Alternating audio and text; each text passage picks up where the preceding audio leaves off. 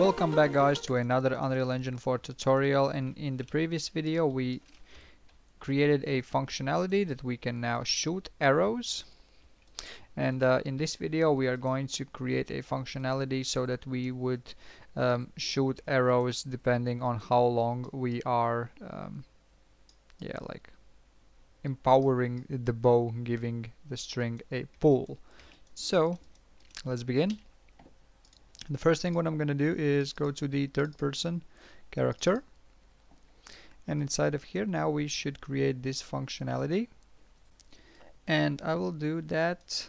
So I need a custom event, so I might move these arrow animation replication functions out, and I will add my new event over here.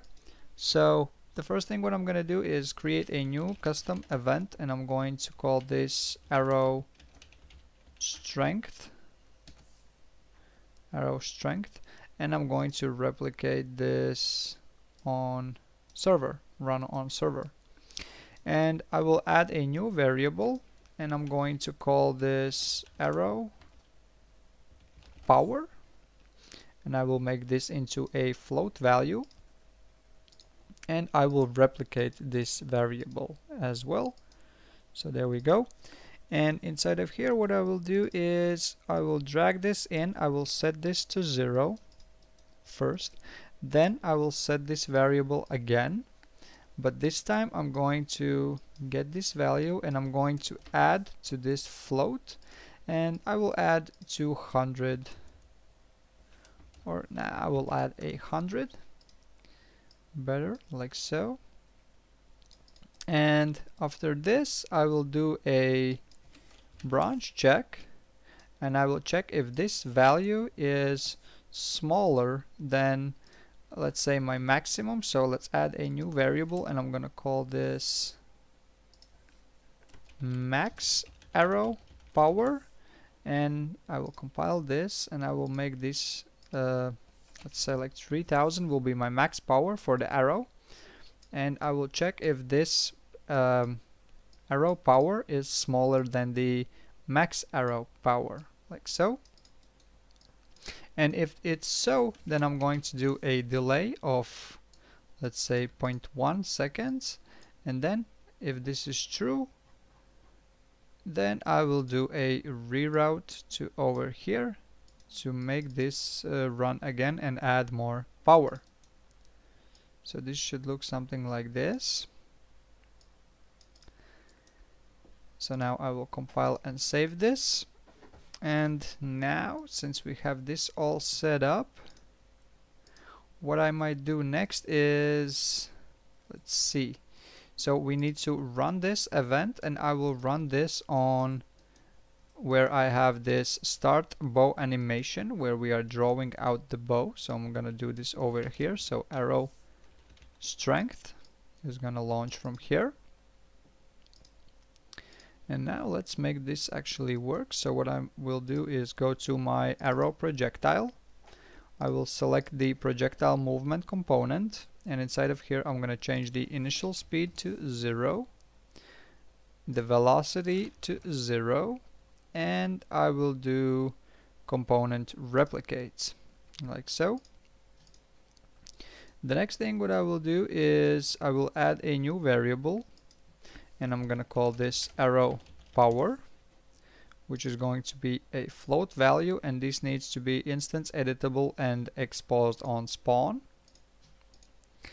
And now I will go to the construction script, and inside of this construction script I'm gonna drag in my projectile movement component, and I will do a set initial speed, and I will set this initial speed to arrow power. And the next thing what I'm gonna do is set velocity, and for this velocity I will split the pins and connect velocity X to arrow power, like so. So now I will compile and save this, and now back in the third person character we need to find a location where we are spawning our projectile. So this already appeared for me, but usually it doesn't. So you need to select a different class and then select the arrow projectile again if this does not appear. And now we need to run this through here. So we need to add a input to our shoot arrow. So I'm gonna do that, and I'm gonna call this again arrow power. And this needs to be a float type, and we can connect this right here. And let's see where we have this shoot arrow. It's right over here. So I'm going to connect this arrow power like so. There we go. So now we can compile and save this, and let's test this out. Let's press play. Again, it's better to test things out through the client. So let's shoot. So the arrow falls over there. If we wait a longer while, we can see that the arrow gets shot further. So that's great. So now let's fix that after every arrow we need to aim again, and that it wouldn't be just like it is right now. So let's see. In the third person character, so we are doing this. Then we are releasing and we are stopping this whole thing. We need to go to a place where we are shooting the arrow, and once we have shot the arrow, we should do stop bow animation, and we need to set our is shooting arrow to false. So now if we would compile and save this, let's pick up a bow, and there we go. After we shoot it, we can no longer shoot it. We need to pull back again and wait. So now let's add a UI so that we would actually see the power of the arrow. So I'm gonna go to the UI folder, and I'm going to add a new user interface, which I'm gonna call UI arrow power. And inside of here, I'm going to add a progress bar. So we might actually move this down like so. I will make this a bit smaller and go up here.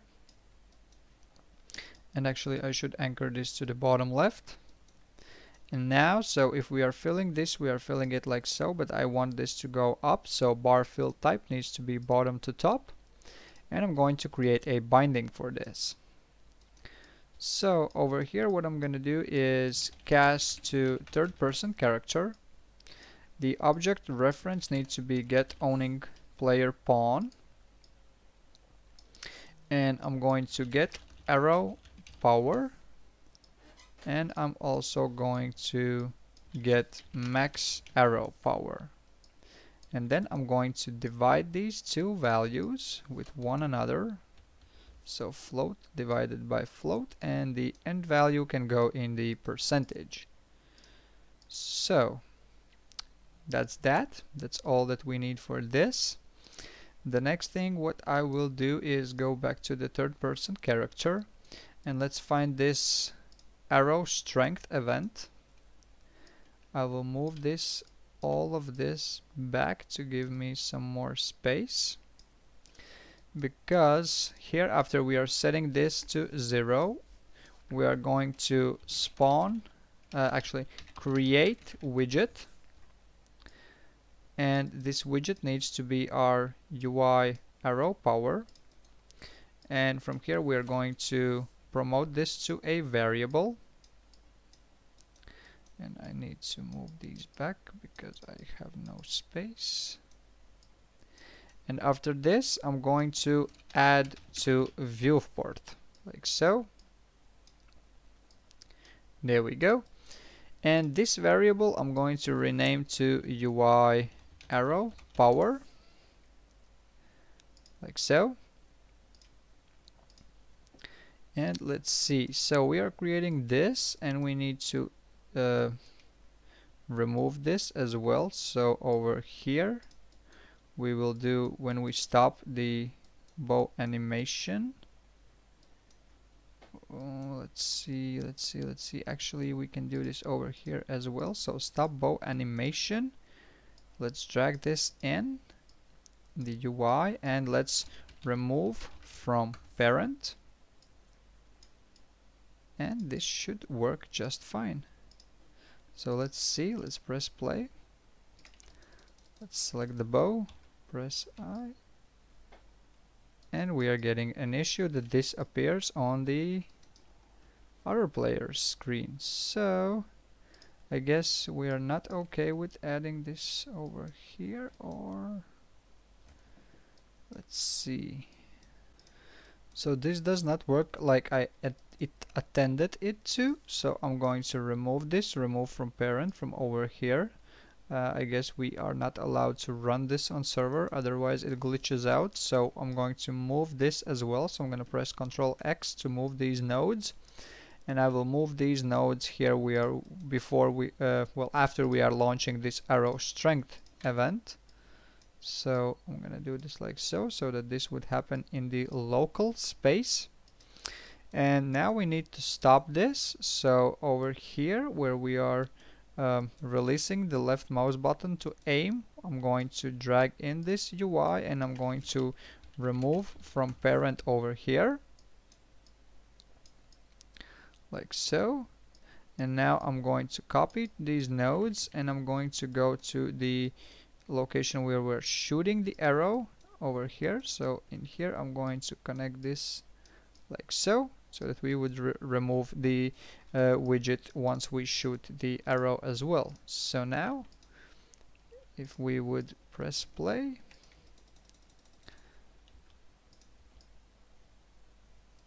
then this works perfectly. So you can speed up the power of the arrow to go up higher, faster over here. If you would add more to this arrow power, or just lower the delay so that the value would add faster, but I'm just going to leave it like it is for now. And the next thing what I want to do, I want to make my character move with my mouse movement. So what I'm gonna do is select the third person character self, and I'm going to look for use controller rotation jov. So I'm going to check this to be true like so. And now if we would press play and move the mouse, our character moves around as well. There we go. And we can see that this also is getting replicated, but we have a small issue. If we walk sideways, it looks like this. So I don't really like this. Yeah, well, you can leave it like it is, but I'm not a fan of this. So I have a small fix for this. What I'm gonna do is, back in the third person character, I'm gonna go to the defaults and I'm going to add some things over here. So I'm moving with WASD, so I'm going to do a keyboard A. So there it is, keyboard A. Also I'm going to do keyboard S and keyboard D. There we go. And now on pressed, I'm going to set controller jov, use set controller rotation jov, and I'm going to, on all of these pressed, I'm going to set this to false. And I'm gonna copy this set, and I will set this to true once we release the button like so. So now if we would press play and walk around, we can see that now our character does move. So that's going to be it for this video. We have created quite a few functionalities for this. So now if we would look around,